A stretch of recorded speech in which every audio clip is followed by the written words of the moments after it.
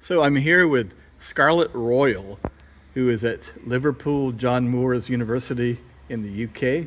We're at the Beacon 2023 Astrobiology Conference on the island, the beautiful island of La Palma, a volcanic island, just in the Canary Islands, about 300 kilometers off the coast of southwest Morocco, I would say. I'm just, as a crow flies, perhaps. We've been discussing a paper that Scarlett has just given on galactic dynamics and how this will help us better understand how to look for extrasolar Earth-like planets. And what you were telling me just now, Scarlett, is that we should be thankful for the planet that we have. Oh, and definitely. Why is that? So when us astrobiologists or exoplanet scientists talk about habitability, what we usually mean is whether a planet could have liquid water on it, so whether it's cool enough to have liquid water but not too cold to have to be covered in ice, and whether it has an atmosphere, and a few other quite basic criteria. But we're not talking about whether it looks this like lush and verdant and whether it has this much of a diversity of species.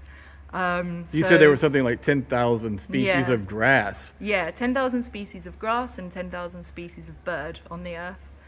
So we definitely should be looking after it, even though it is very exciting to look for life on other planets, and it tells us more about where we come from and the origin of life on Earth. And from just finishing you're just finishing your doctoral thesis as an astrophysicist, is that correct? I've got a couple of years left. A couple of years left.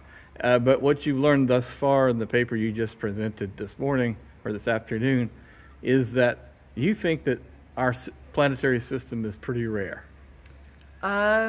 Yeah, so what I'm looking at is how galactic dynamics or a planetary system's host stars, neighbors, how they affect planetary properties.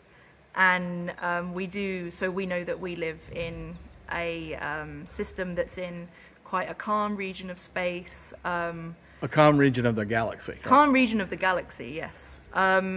Whereas we find that planets around stars that are in a region of the galaxy that have had a lot more perturbations, like other galaxies flying nearby them at one point, we find that those systems tend to have fewer planets in them, and also that a lot of those systems have hot Jupiters in them, which could indicate that planets are being sent inwards. And for example, it could be that rocky planets are sent into their sun and burnt up or thrown out of their system. So we're not good news for habitability. So we're quite lucky, and we should be thankful for the planet we have. Yes, definitely, yeah. Thank you so much, Scarlett. Thank you for talking with me.